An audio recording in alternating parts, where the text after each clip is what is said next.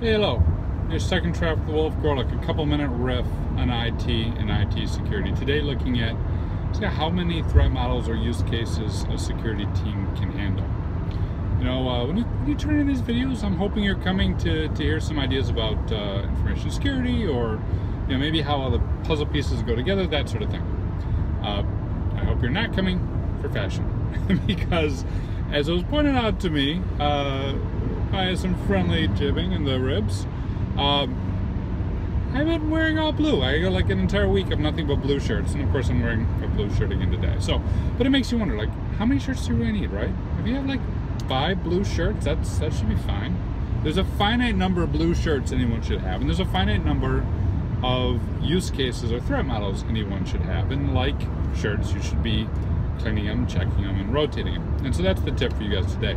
Give some thought to how many you should have. Now let me break this down for you. If you consider threat modeling to be a component of the incident response cycle, which I do, it comes in on preparation, right? Planning on what's going to happen. But in the threat model, it comes in on identification, having a use case that matches that threat model for monitoring and for security controls. Then you go all the way back around through the circle, right? Containment, eradication, recovery. It also comes back in lessons learned, where you document and either create a new threat model and use case, or revise your current threat models and use cases after the incident has happened. Now, what that logically means is there's a finite number of threat models and therefore use cases you should have. It takes time to create these. Maybe a couple days, a month if you're creating one a month. It takes time to maintain these. Again, maybe a couple days a month per threat model, just to update it, make sure it's still relevant, track with whatever controls you have put in place and whatever controls are required. On the use case side, it takes time to check for these. You've got time to create all the rules. You've got time to run the searches and respond to the alerts. You've got time to update those use cases when you have updates in your SIM infrastructure and your other technology infrastructure. You've got maintenance overhead. All that takes time.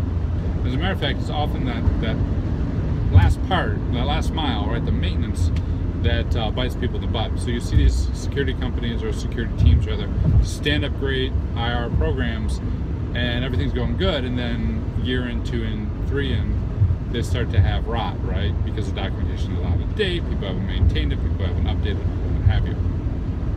I would put forward, if you're creating a use case a month, you should also be evaluating how often those use cases have fired and retiring them, so you're not maintaining too many. A typical team may be able to maintain, let's say 24.